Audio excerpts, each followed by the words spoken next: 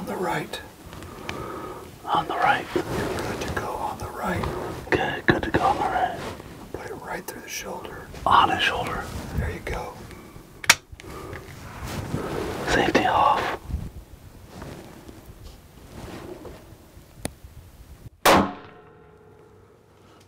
Did I get him? Oh, you got it. Nice. Guys, talk through that.